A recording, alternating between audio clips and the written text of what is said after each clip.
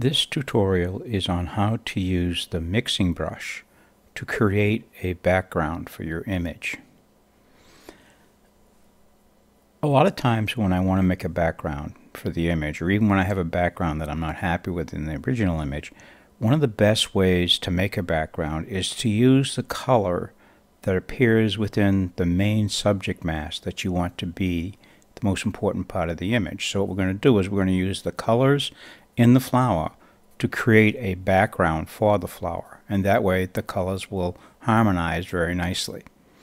First step is you have to come over to your layers palette and make a blank layer. We're going to do the painting on this layer. Notice I have the flower layer locked so I can protect it. Then you're going to go over to your brushes over here. You can see you have a little brush icon.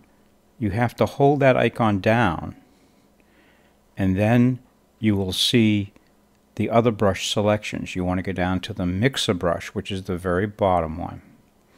Now in this particular case, you always want to make sure that you have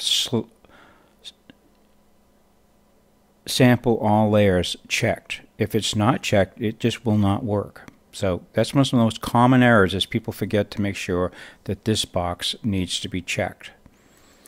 Then you need to pick a brush, and you can see we've got a ton of brushes. When I'm blending the backgrounds, I use almost any fan brush that I can find. So I'm going to use one of Melissa's fan brushes right here. Click back out on the page.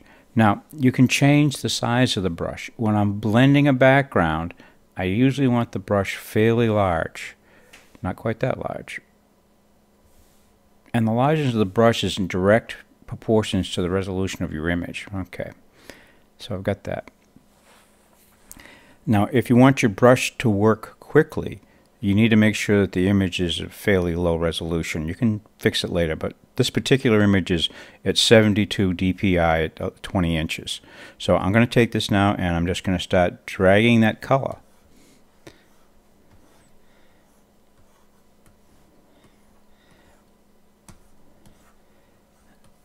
Now this particular one has a pattern. I don't like the pattern, so I'm going to pick another one.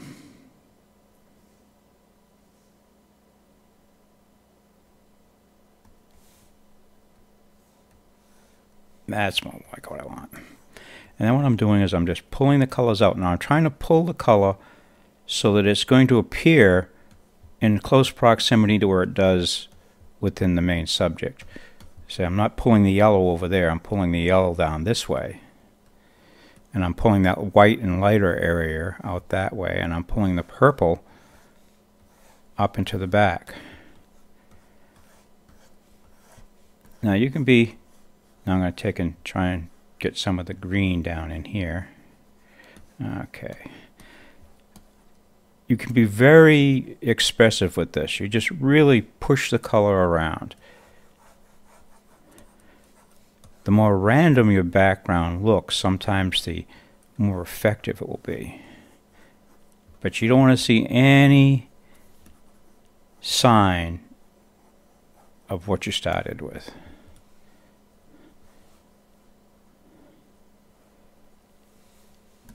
Now you can see, here it is. This is up here on the back, on the layer that we made. I can turn that on and off. I haven't altered the original image at all. I did all of the work up here on a new layer. Now what we're going to do is we're going to turn that layer on, and I'm going to reduce the opacity slightly.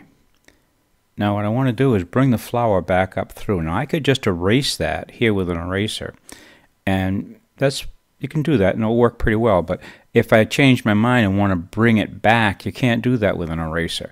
But if you come down here to this masking tool right here, you click and it puts a mask up here. And now if we paint on the mask with black or a shade of gray, it will begin to reveal what's underneath our mask. So I'm going to go to a smaller brush on this one because I want to have more control. I'm going to bring it down. And you can't use, you have to go to a regular brush. You can't use a masking brush on a mixing brush on a layer. So I have this out here now, and I'm going to go up to the opacity, and I'm going to reduce that, which is going to make the brush work slower. which is going to give me more control. So now I'm going to just start painting over here. Whoops. Yep, you can see the gray coming up over here. And I'm going to reveal. And because we're using a masking layer, I don't have to be right on accurate because we can bring back. I'm going to take the opacity on that back up so we have a better idea of exactly what we're doing. There we go.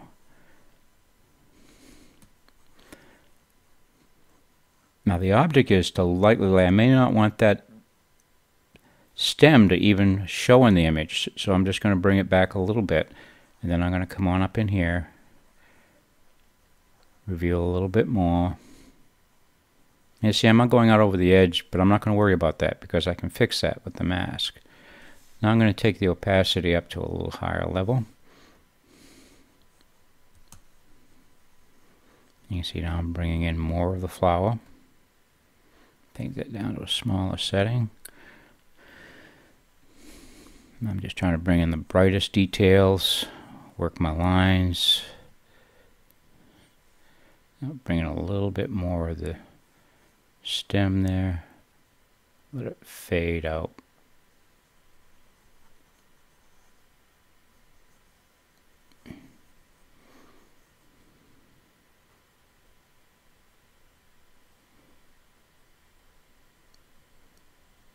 Now you can see where I've messed that up. All I have to do is go back over and put it so that the white's on top. And now I can come in and I can fix that.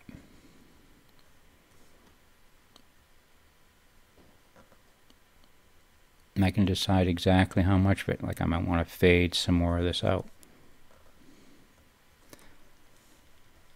So by using the masking layer, it gives you the opportunity to be able to control a little bit better what you bring in and take out, because you can change your mind.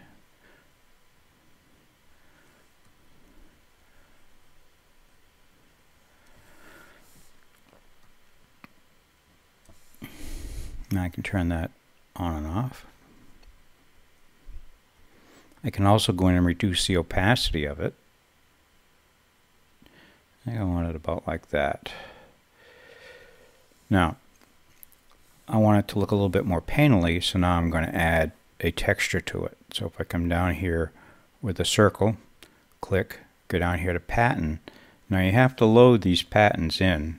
I have a video on how to do that as well, and several patterns on the website if you want to use them. They're free. So I'm going to click here. Now you can change the coarseness of it. That's way too coarse for this image, so we're going to take it down to about there.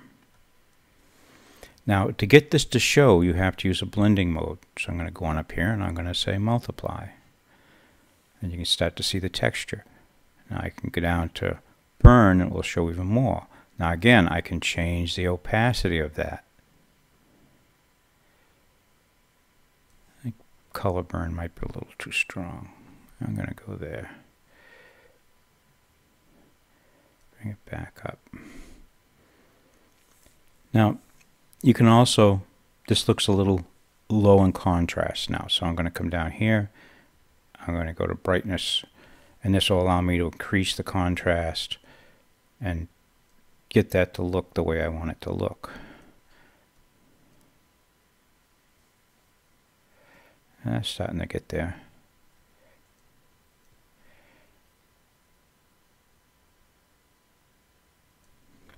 Okay, so here it is. We'll take it back to what it looked like with nothing. Okay, there it is with the regular background. Here's the background that we made. Okay, we can take the opacity up on that if we want, or we can take it down. Then we added a canvas texture, and then we went in and did a tonality adjustment to bring it back up where we wanted it to be. So simple, quick, easy way to add in a background and put a texture on it. Now I have another example here that I'm going to show you. I'm just going to close this one. Don't save. Now here's another one. I'm going to shut these all off. This is what we started with.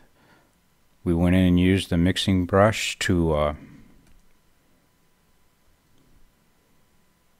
oops, I gotta get this. We used the mixing brush to create our background. Then we went in with a layers mask and pulled back out what we wanted.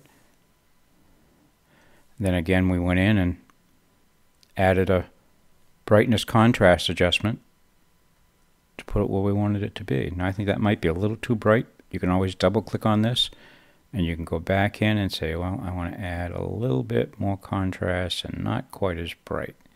Yeah, that looks better to me. Now if we take out the background,